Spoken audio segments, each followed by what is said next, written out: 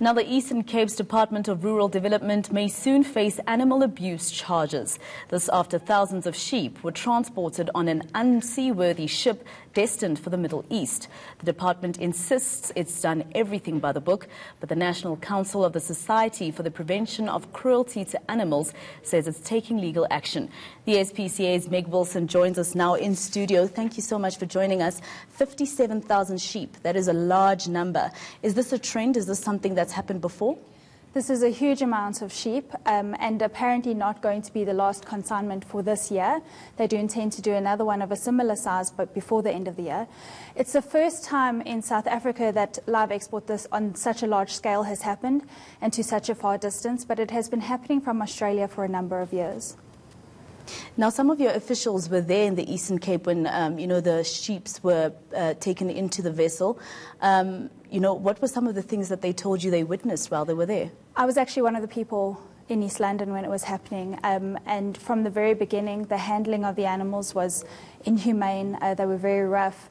A lot of them were being smacked in the face or being pulled by the fleece, which is very cruel. And when they were on board the ship, after the first day of loading, the ammonia levels were already high in the lower pens. We ourselves, our eyes were burning, our chests were tight when we were down there. It was very difficult to breathe. It was very hot.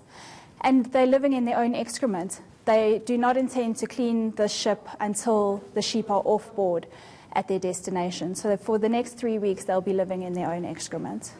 You were there. Where were our government officials, vets from at least the Department of Agriculture and Land Reform?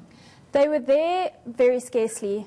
We saw them only on Thursday afternoon, and that was after we issued a media release saying that they were missing in action and we hadn't seen them. Mm-hmm. And I mean, you worked, for instance, from the 3rd until the 4th in the morning, and you've lost the battle. You had to watch the vessel leave with the sheep in it. But what's the way forward from here?